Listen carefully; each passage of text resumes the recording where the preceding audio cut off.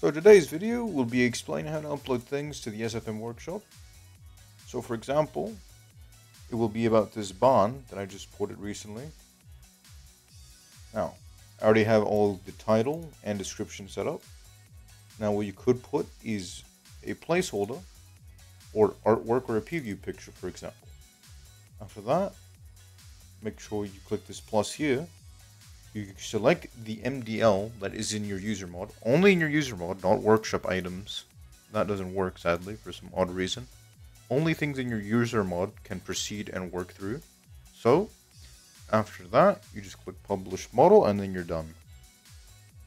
If there's anything you need, help or texture-wise, because sometimes you can't publish a model that has missing textures, so it won't be able to upload. But after you click this button per se, let me just make sure I have it as private, because I already uploaded it, of course. Now after that, you have to wait a few seconds, and then you have a little pop-up that says, yep, file was published to the Steam Workshop. After that, you just click OK. You can check your profile and do whatever you want with that.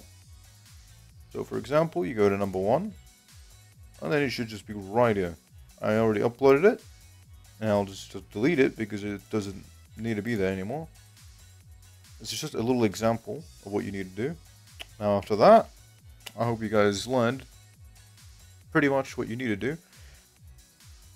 If you want to make a good description, for example, if you're still here watching the video, you can add tags, text, and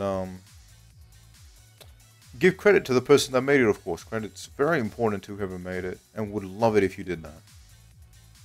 If there's anything else you guys need, I will see you guys on the next video that I will make, that needs to be made, because nobody makes one.